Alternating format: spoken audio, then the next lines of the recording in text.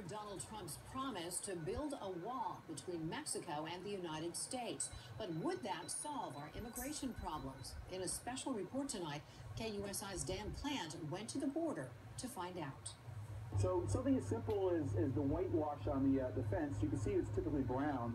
It's one of the most dangerous places in America, the border between Mexico and San Diego. Some say build a wall and we'll be safe. Truth is, there is no wall and there never has been. I like to point out to people that the wall is a misnomer. It's a fence. We keep saying walls. Nobody builds walls anymore around prisons. That was all old school. Now it's all fences. A wall is ridiculously expensive. So I think when anybody says wall, I have to guess that they mean a fence. And it's a fence that's been growing, at least along the San Diego-Mexico border. So the fences are effective as long as you have the agents and the infrastructure to back it up. If you don't, then they'll be torn down quickly. If you spend some time with the Border Patrol, you'll find a complex formula to keep the border safe.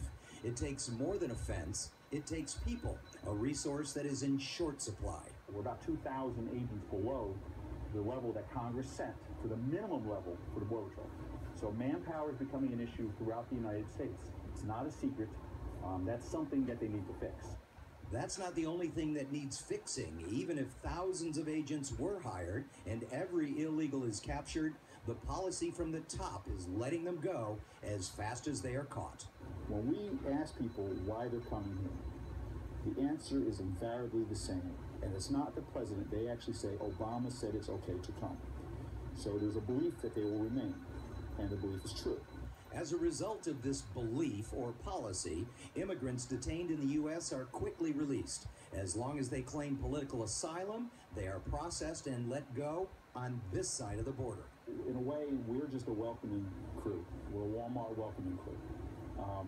It's really disheartening to our guys to know we have control of the border, but all you have to do now is say you have a credible fear, and you're going to be released. So no matter how many fences, cameras, or agents say the right thing and get a free pass back to the streets of the U.S. We're going to take them to the Charlie stop at the San Ysidro Charlie, and we're going to let them go.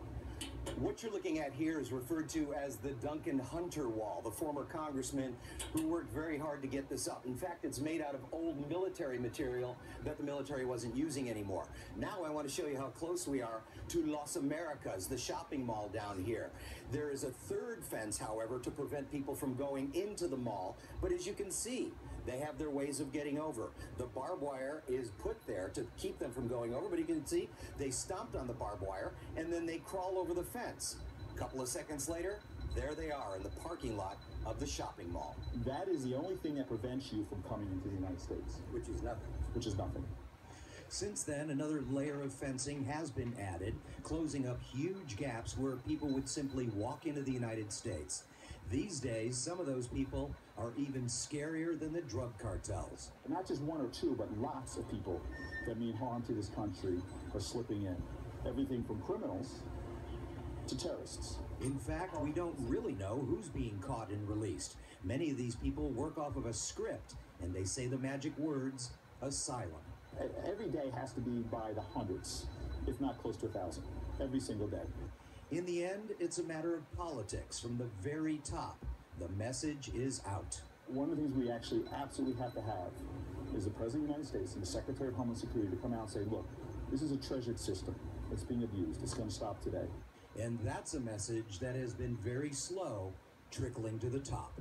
At the border, Dan Plant, KUSI News.